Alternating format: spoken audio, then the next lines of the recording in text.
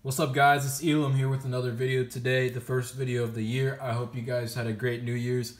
I want to apologize for not being able to post yesterday. I had some technical difficulties in uploading my video, including like network issues or probably like slow Wi-Fi and stuff like that. So this is technically my first video of the year. Today I'm going to be working with spiral art, making spiral art, and giving you guys a few pointers and tips on how to make it look as good as possible. If you haven't already, please subscribe to my channel, check out all my other videos, and leave a like please, and don't forget to hit that notifications bell to keep up with all my latest uploads. So let's get started. Here are examples of spiral art. What spiral art is you take a big internal gear with internal teeth, and you take a regular gear and it kind of rotates around.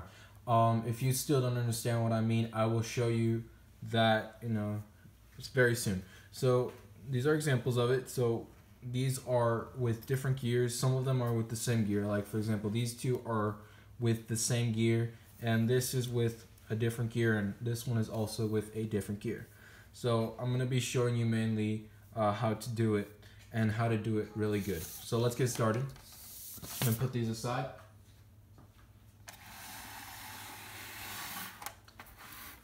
Here's the kit that I have. It comes with 4 gears. It has a square gear too, but I don't like it too much because it doesn't really make much of a pattern. The other 3 gears are much more impressive than the square gears. So I'm going to be mainly showing you these 2 gears. I might even show you the oval gear too. So as you can tell, these gears have holes, and then they have inner holes and outer holes. So depending on which hole you choose will give you a certain pattern on the paper. Each gear makes the same pattern depending on which hole it is, but also it just changes the size of the inner diameter of the hole. You'll see the difference soon. So I'm going to start with my big gear, and I'm going to use the inner circle, the inner hole, so that hole right there. I'm going to take my pen or pencil. Pen, it looks much better with pen. You can also use pencil, nothing wrong with that, but just say my preference is pen for now. So I'm going to start here, keep my pen perpendicular to the paper, hold on to the paper tight, to the kit tight, and then you start drawing. This one's much smoother since first of all it's a bigger gear, and second of all you're using the inner hole, so it's not that hard to make.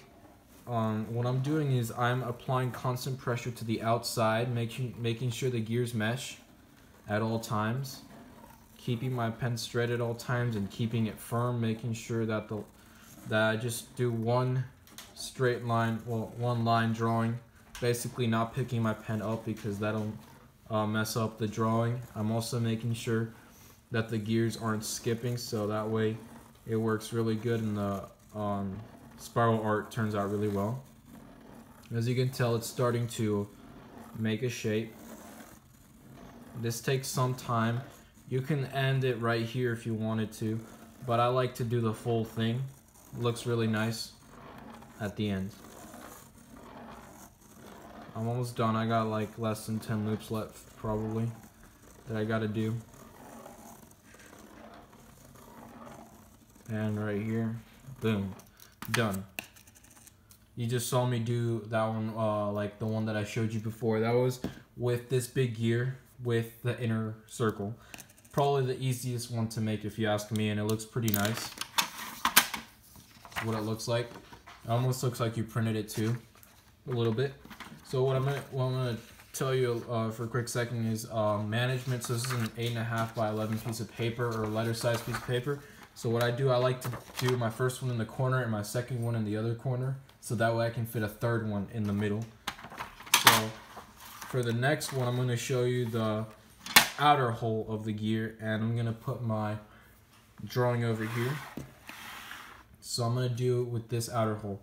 This one is a bit harder to do since your hand is used to drawing circles, not used to drawing these types of spiral art.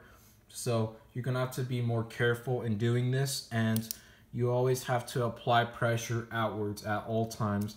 Keep your hand firm and make sure the gears mesh. Make sure they don't skip, because skipping means that the whole thing will get messed up. So I'm gonna start.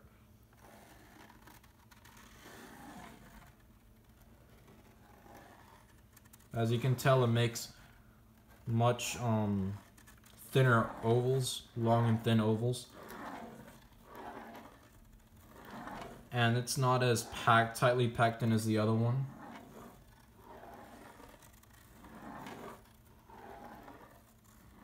As you can see, the starting to form a sort of a hole, a circle in the middle, and you can tell that it's smaller than the first one that I made.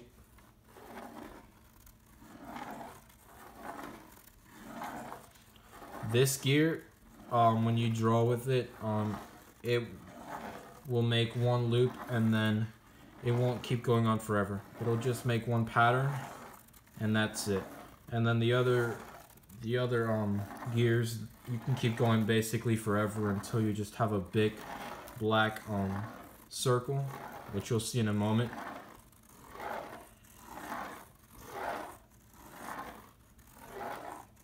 So I'm gonna finish off my loop. So let's say I kept going like this, it would just make the lines darker. What I meant by that this would just do one loop is that I would basically be retracing my steps if I did it right. But this is what it looks like right here. Looks really nice, honestly. So the other one I'm gonna show you is this tiny gear. You'll see the difference. This tiny gear is a bit different because, as you can tell, the holes are a little bit not necessarily organized in a way. They're also arranged differently from the other gear. You can tell the difference. Like here, they're kind of arranged at an angle. These are arranged straight through. So just keep that in mind. I'm just going to show you this one real quick. So I'm going to do the outer hole of that one. Make sure my gears mesh. For a moment I thought it didn't mesh, but actually it does. So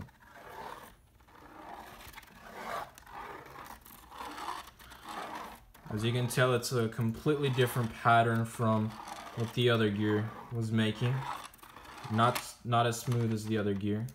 Oops. Look, as you can tell, I skipped. That's it. This is a great example of what skipping does. You can see that it messed up my drawing. I normally tend to mess up on these because it is the outer hole. So I'm going to try to redo it again for you guys, see if it actually works. I'm going to try to take it a bit slower this time. Make sure my gears mesh.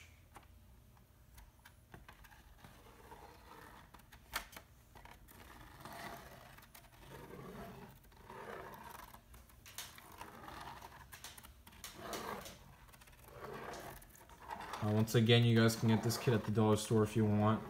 It doesn't come with the pen, but it comes with 4 gears. You saw the 3 gears. You actually saw all the gears. Never mind, I showed you all the gears, but yeah. This is with the small gear. Starting to make a circle there. Making sure I'm always applying pressure to the outside, making sure the gears mesh at all times. I'm not putting too much downwards pressure, but I'm making sure that I'm always applying outwards pressure. As you can tell, I'm going over. Now I'm starting a new loop, and it's becoming more defined now. I could go on basically forever, so I'll stop there. That's an example of spiral art with this tiny gear. So now you've seen how you can do some spiral arts and how to do it correctly, examples of what would happen if you didn't. So I hope you guys enjoyed this video, and I hope you've had a great new year, and I also hope that you left a like, share, comment, subscribe, share this video with friends and family. Thank you for all those of you who've subscribed already. I appreciate your support, and for those of you who haven't already, please subscribe and check out all my videos. Thank you guys very much, and as always, thanks for watching.